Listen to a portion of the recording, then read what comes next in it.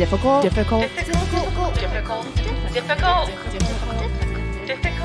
Women. Hey. Hi. What up? Oh yeah, just this guy. I don't know.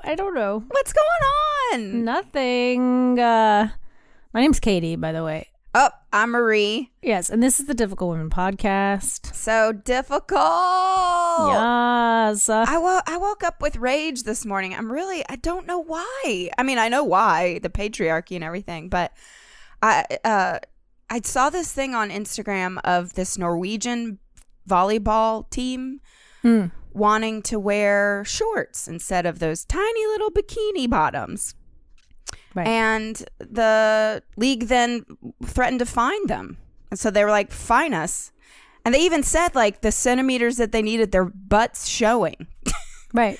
You'll be fined if your ass cheek doesn't show. What the fuck is that about? What's so fucked up about that to me too isn't just that like they're like, no, we have to show your butts. Like they're not that open about it, right? So like, and it just goes to show like so many men out there, like, what are you so upset about? Like the rules are even and everything's fine. And then they do shit like that. And then we catch them at a moment of like, this is what we're talking about. Right. This is the kind of shit that makes us insane.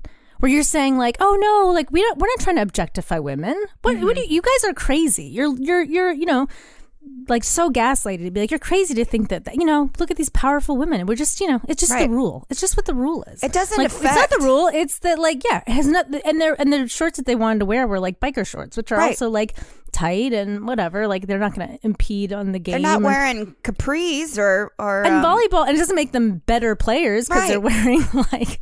It's just, I mean, that kind of shit is like so clearly misogynistic, you know, and just But there's so many men that not all men, of course, but like there's so many men that want to be like, you guys are complaining about nothing. You guys are making something out of nothing. I'm like, this is a perfect example of like, this shit happens all the time. I mean, I'd be for it if men could wear little Speedos for football games.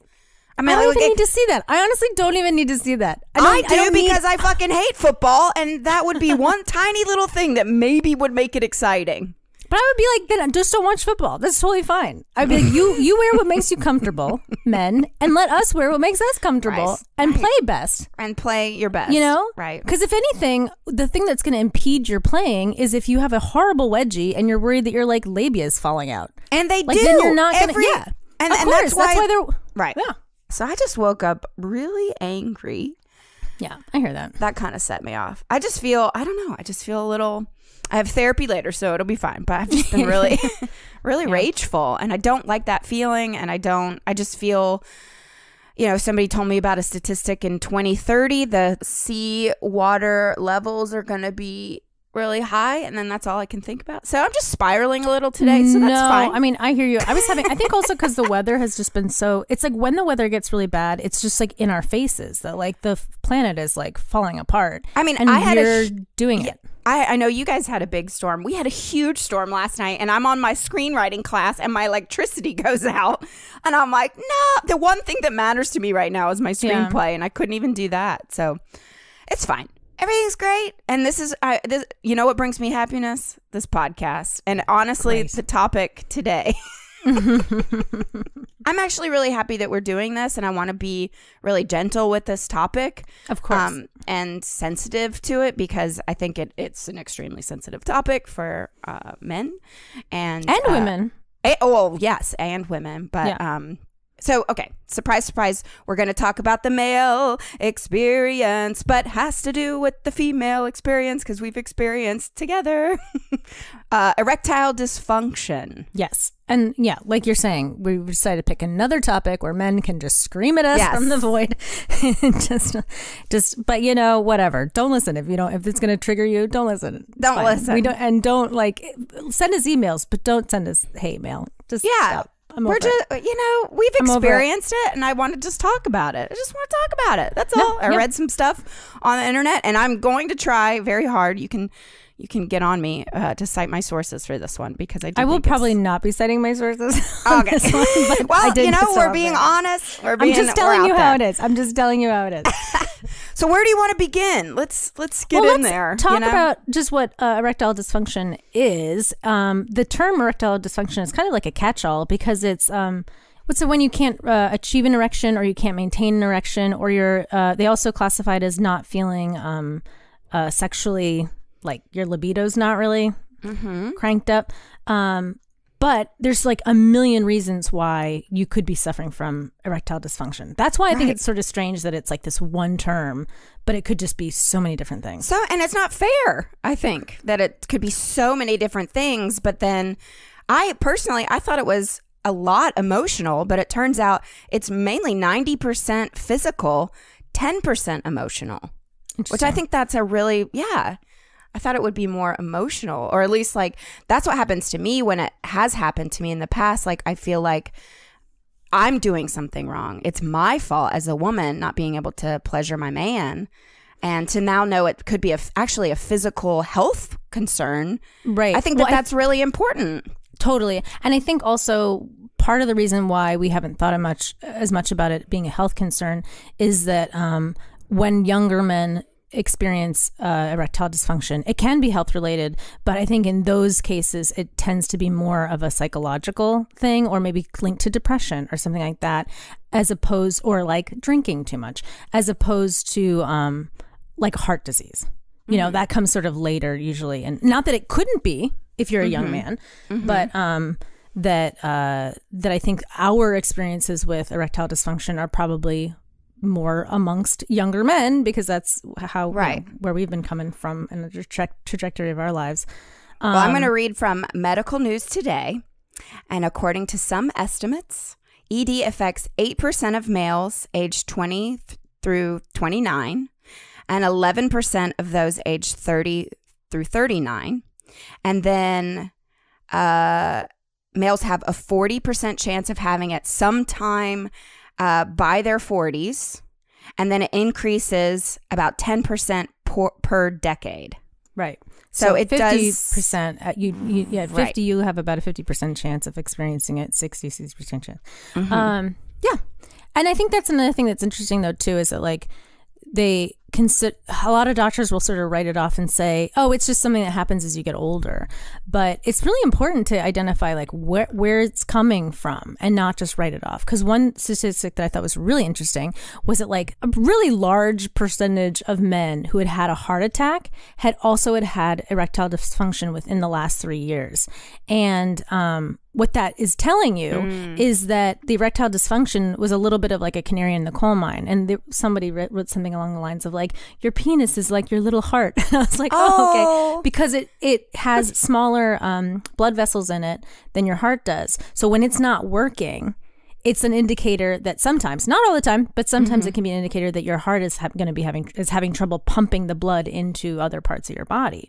So that's why this stuff is important to take care of and really look at from a million different ways. And I think that you're right that like it's really good to know and good to talk about amongst men and women that erectile dysfunction is very commonly a physical problem. So it's not that there's nothing wrong with you like sexually or like, you know, or your manhood, like don't exactly. You know. No, it can be. And also like and we talk about this stuff in our podcast a lot, but like, you know, the Western diet certainly doesn't aid in people's ability to be healthy, you know, in terms of like heart disease and diabetes and, you know, a lot of like weight related stuff. They did say, I know we just did an episode about intuitive eating and how you're healthy in every size, and that can definitely be true, but sometimes you're a big size and you're not as healthy.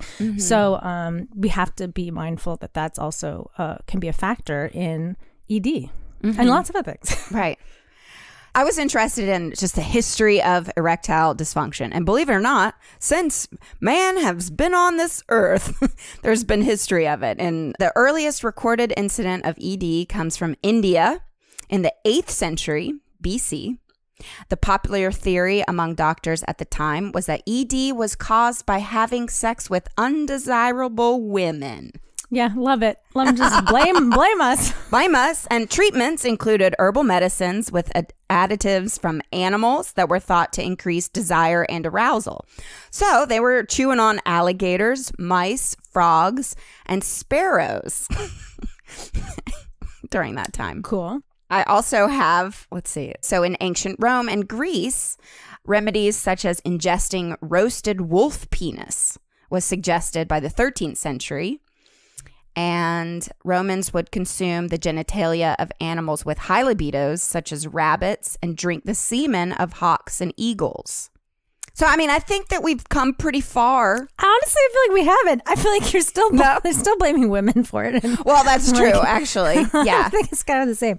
But I don't think necessarily men necessarily blame women for it. I feel like here's the thing about this whole experience as far as like I think the one bad trajectory this experience can take when you're in a sexual situation with, and we're talking about like it doesn't have to be in a heterosexual relationship, but I would say the reason why heterosexual relationship is particularly interesting in this case is that a woman doesn't know what it's like to have ED. Right. So it's really hard then to communicate about it. It's not just like, oh yeah, I get you. It's like, oh, is this me? You know, and then women can get like weird about it and start to pull away from the relationship. And then the man pulls away because he's feeling embarrassed and there's not a lot of communication around it. And it just like builds and builds. And if the woman is nasty about it, then he can always say, well, it's because you're disgusting. You know what I mean? Right. So like these kinds of cycles it's just not a very healthy way to approach these troubles. Yes. But as far as medicine and modern medicine, thankfully, men are not eating roasted wolf testicles these days. But honestly, I don't know. Maybe eating a roasted wolf testicle is better than eating like, a fried Twinkie. Well, you know what I mean? Yes. I think it's like maybe more healthy. So I don't know that it's not better. Who knows? I don't know if you want to eat a fried wolf testicle.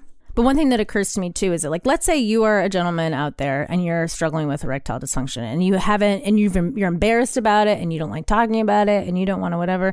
The first step is to go to the doctor. Mm-hmm. Go to the doctor, have all your things checked, because it could very easily be, like you were saying earlier, a physical issue. So you've got to take care of that first. If it's not anything physical, you've ruled that out, and it's something more psychological or whatever, it could be that you're on a medication that's like causing trouble, or maybe you're dealing with depression or anxiety, or you're stressed at work, or there's like, low self-esteem can also be a cause for all this. There are medications that can help, like Viagra and Cialis and stuff. But one thing I was hearing too is that I don't know about Viagra, but what I heard too is it's like if the desire isn't there, the drug won't work. Oh, really? Yeah. It's not just like it just goes like boom, it doesn't go like boing and then it's out and whatever.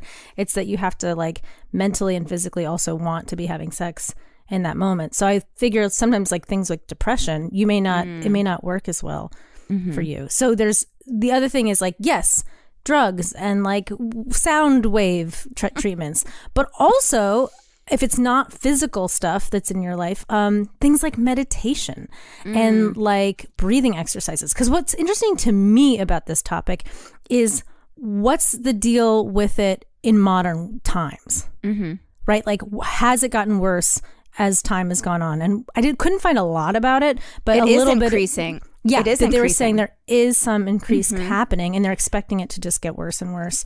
And I mean, again, it's like, think of if it's majority coming from like heart disease, diabetes, obesity, and then also things like depression and anxiety. If these are the reasons, of course it's getting worse because our world is not sustaining us as human beings in any kind of healthy way.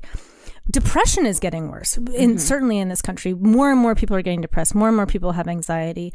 And then, of course, like, we said that our diets are not that healthy. People aren't moving as much. People aren't exercising as much. So one thing that kind of like pisses me off about this subject is that it's like, it's the world around you that's kind of like making it more and more likely that you're going to suffer with ED. But they still like to make you feel like, oh, it's because you're not manly enough. Or it's because your wife is too ugly or something. Right. You know what I mean?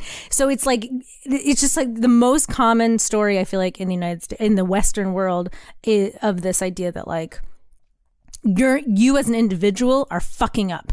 It's not the world around you. You got to pull yourself up by your bootstraps and make it happen. It's like, no, actually my environment is part, like, what's kind of causing this whole problem. But God forbid, you know, capitalism wants to take.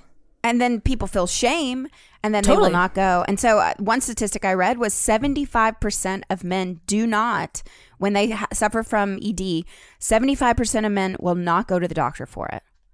That's I think a huge percentage. Yeah. And I think partly it's because people don't always know that it is a physical. It can be. It very frequently is a physical issue. Right. And people don't want to talk about it. Right. I mean, when it's happened to me, honestly, truly, I really have. I mean, I think society has dictated. It's like it's either it's my fault or something, you know, like, and then they get embarrassed and shut down, and so we can't have a good conversation about it. And so it's just a cycle then. Right. It becomes like and then also it can really destroy relationships because of the like lack of communication around it and the lack of comfort of the communication around it. So there was some sort of advice in terms of like, how do you, if you're a woman and you're trying to deal with a partner that has ED, like what is the best way to go about it? One is to be patient and to be, you know, thoughtful and try to communicate, but don't try to communicate right after it happens. They were recommending that you wait, like, you know, give it some time, then come to your partner and be like, hey, like, let's just talk about this. You can come to your partner and say, ED is most usually caused by some physical situation. So I recommend that, you know, I miss our past, you know, where we can be, and I'm worried about your health. So like, let's go to the doctor. And if you want me to come and be supportive with you at the doctor, then I would be happy to do that. If you want to do it on your own, that's also totally fine. And there was a doctor that I was talking about this, and he said that like a lot of treatments that are the most successful for men with ED are with men who have long-term partners who are active in their like recover, or their you know, health recovery, or whatever you'd call it. So there's that. Oh, I also thought it was interesting that like some women will like shut down, but some women will like, the other instinct is like, either you shut down because you're like, I'm so terrible and I'm embarrassed too and I don't want to participate. Or frequently what'll happen is a woman will like ramp up her sexuality. I've been there too. So they'll be, so they'll be wearing like teddies and like trying to be like, come on, baby, let's do it now. Or they'll try to really push. And that doesn't work either, because it just puts more and more pressure on the situation. So even if it is sort of like a physical issue, then psychological shit gets in there too, because then there's like, you know, the embarrassment, and it's just like this horrible cycle and like, you know, whirlpool of doom. So if it happens, what then would be the right thing to do? The right thing to do is to chill. Be like, out. Don't have zero, like, you know, judgment about it to your partner. Don't act frustrated. Don't act like, oh, again, or any of that kind of stuff. Don't dote on it in the moment necessarily. Be like, oh, it's okay. It's okay. You know, you can say like, it's totally fine, and then just drop it. Let the other partner kind of do what they need to do. If they're, you know, if they're apologizing, be like, it's just not a big deal. Drop it in the moment. Talk about it when you're not in bed together. That's sort of what I mean by like, wait some time before you bring it up. Talk about it. And then they were saying the more like just sort of straightforward and non-emotional a partner can be about it, the better, because it is a very emotional thing for men. And also men can be very uncomfortable with emotional issues. Not all men, but like some men have a hard time with like dealing with these things. So if you say like, hey, you know what, like, I listened to this podcast where they didn't do very good research, but they did say that ED is primarily can be a physical issue. So like, why don't we make a doctor's appointment and let me be here for you if you need me to be here for you or not, you know? And then the other thing that I think is really important, and this is where I need the men to listen real carefully if you are listening out there, is that we need to also make sure, this is where this concept, this like patriarchal concept of sex is like really problematic because we've said it a million times on this podcast, but sex is not just penis and vagina. So like you can still have, let's say you're going through this phase of trying to figure out this ED problem. You know, if one partner or the other does not want to have sex during that time, that's also fine. But there's also ways to have a sexual connection and a sexual life without the man coming necessarily. Yes. You know what I mean? And this is what we have to remember. And maybe you can come in a different way. Like maybe if you're able to masturbate in the moment, then that's also something for now. And you get some sex toys if a woman feels like she needs a dick inside of her body or something in her body. There's all these ways you can work with it. And so like, it's not just like this idea that like, oh, we can never have sex now because he can't get it up. It's like, that is the wrong way to think about sex. That is just the wrong way to think about sex. So I think that and I would hope that that would also empower the man in that situation too, to be like, I can still please my partner, even if I'm struggling with a condition for the moment, for the time being. And to think that like, oh, it's just about me and I can't do this. It's like, it's not just about you. And, you know, there's a lot you can do to be connecting with your partner in a way that is not necessarily penis and vagina. Right. And you know me, I'm a huge advocate for sex toys. And that is a perfect example of when, you know, exploring yourself with different things and with your partner and exploring with your partner, because that's the thing that starts to mess up the relationships, is that then they just have zero sex. The sex just fully leaves the relationship, which is crazy. And then there's resentment builds and there's all these issues like that. And my point is that like, if you're up for it, there's a lot you can do that's not just hard dick penetration, and wet vagina, you know? Right. And I think the other thing too is that like, and this is something I think that women need to understand about ED, is that like a soft penis does not necessarily mean the man is not like aroused or not feeling horny, you know? So even I think depending on from man to man, even giving oral sex or doing things, it still can feel good. So it's not like, it might be frustrating if they can't finish or something, but again, what are the ways to work around that? So I think it's like about communication, and again, in terms of like, what do we do about it? It's about communication, not just communication around the ED, but just sexual connection communication, right?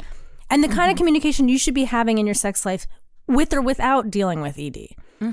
You know, you should be in a situation with, and also trying new things and being open to new things, because another thing a doctor said is that sometimes it can just be a matter of like getting to a certain point in arousal and then you're kind of good to go for some people, and it's kind of different for each man too. So exploring what some of those things are, but the main thing is like taking the shame out of it for both parties. So the woman shouldn't feel like this is not my fault. Like, and this doctor was also saying like, just as a woman, take yourself out of the equation in terms of like the causation of this or whatever. And they said that like, it's not that like it can never happen that someone doesn't get hard because of attraction, you know, but like that's sort of like very, very rarely the problem, because why is that person in the bedroom with you at all at that point? You know what I mean? So, but women really internalize that as their problem when it really isn't. Right.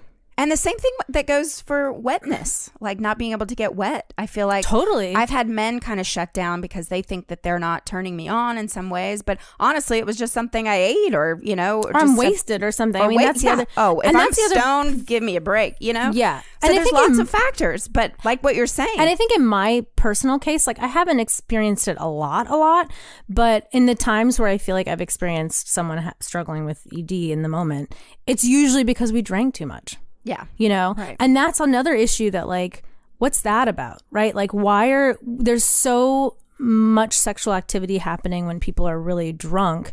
And like, what does that say about like our feelings about sex and our, like, you know what I mean? It's like we have to get wasted before we feel comfortable sharing bodies and stuff like that. Like that's another kind of issue, but it's not unrelated, because alcohol and drugs are also a very high factor in of why. Right. And like one of the causes for it. Right. So it is worth, you know, mentioning that like whiskey dick is real. Right. Lord knows we've seen it. But what I'm also hearing like, I don't know, there's a word for it, but like dry vag is also a real thing. Absolutely. when you're drunk. You know, like Right. I know that's when I have issues with that, is like if I had too much drink, and then I'm Right. like, we should not do this. But what I'm hearing is that if you actually in the moment are able to kind of communicate, you're going to be able to find a deeper intimacy with your partner because of it. I mean, Totally.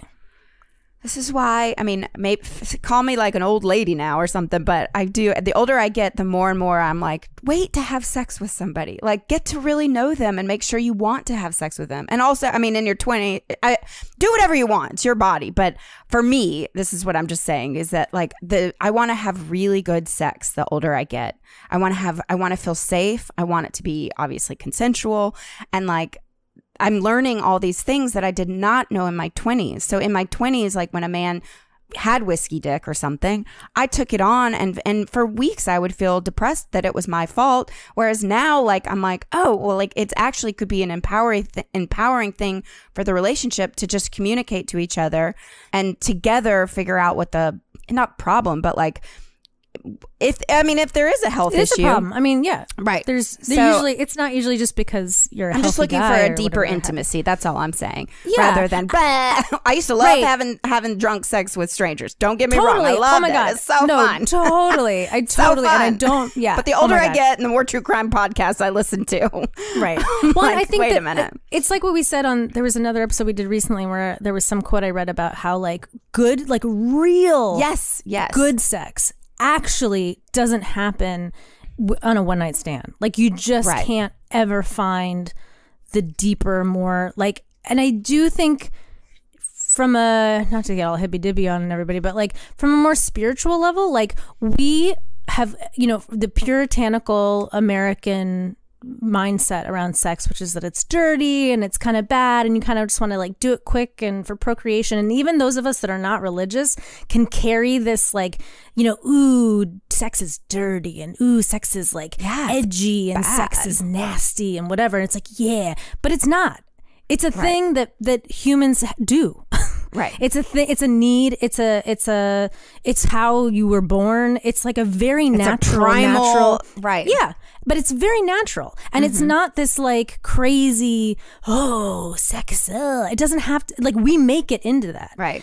So this idea too that it's like, there's a whole other part of sex that we miss out on when we just turn it into this like, ooh, nasty, like gangbang, whatever, which is also fun. I'm not saying there's anything wrong with that either, but like, but just that like, you know, we miss out on this extra layer of like the connectedness of like, what is it to be human on this planet? What is it to be a spiritual being? And even if you don't feel spiritual or you're not religious, you are a spiritual being, because you can't tell me why you're here. You know what I mean? You can't tell me where we go after we die. There's something more going on here. And, so, I mean, again, I say that partly to say that like, if you're experiencing like ED, it's very possibly because of this like very modernized world that's disconnecting us from ourselves and from like So our it's greater not your purpose here. fault. It's not your fault. No, there's way too much coming down. Yeah, on us and right I mean now. the stress. I mean, the only thing I can kind of compare it to is like when you have to pee, but like you feel. Like, dude, I haven't had this in so long, but when I was a kid, I would get like maybe embarrassed about peeing or something, or you'd be like, I really need to pee, but then I couldn't pee because I was like, it was in my head. I'd be like, I have to pee, but I can't pee, and oh my God, and like they're gonna hear me pee or whatever. It was like in a public restroom or something, and like you just can't get to where, you know, you have to like really sit and wait around for it to like come to you. I feel like that's like closest thing I can imagine to what that feels like when you mentally start to freak yourself out about it. Do you know what I mean? Right. But anyway, I just mean that like, again, if one night stands are great and fine and whatever, but just know that like there's more to all this. Right. And you could be married and still just be doing and still not be connecting fully. And I think that that's very common too. Because if we keep thinking that sex is just penis and vagina, man comes, maybe woman comes, that's not it. That's not it. That's not why we are able to have, you know, orgasms and stuff, just so that, you know, it's not about that. Well, if there's a man out there listening and they would like to know of other men who have also suffered from ED, I thought it would be fun to kind of share that Jack Nicholson has suffered from it. Michael Douglas regularly takes Viagra to please his wife, Catherine Zeta-Jones. Bless his sweet dead soul, Rush Limbaugh. He was actually detained at an airport for carrying Viagra prescribed under a different name. But even that, I mean, I don't give a shit about Rush Limbaugh. Yeah, but the shame that he feels that he can't, like, we need to get rid of that. Yeah. Entirely. Oh, I know. Well, Zac Efron has taken Viagra. Ben Affleck. I mean, Ashton Kutcher. How do you know this? 50 Cent. I Googled it. But how do they know? Did they talk Hugh about Hefner, obviously. Or I did. Frank Ocean. I mean, I don't know. I don't know. The point is that, like, lots of people. Ranker.com. Yeah, I mean, who knows? I don't know about those statistics, but even so, the point is that, like, yeah, they probably have lots of people, lots and lots and lots and lots of people, and if you haven't yet, you very well likely might in the future. Not to scare anybody, but that's okay. You know what I mean? I mean, you probably will when you're 80. Please still have sex, y'all, when you're 80, and, like, take that Viagra and please unless your you partners. really don't want to. I mean, that's the other thing. Unless you don't want to, but I'm gonna get in that nursing home and I am gonna go crazy. You're gonna get an STD. I can't wait. Finally.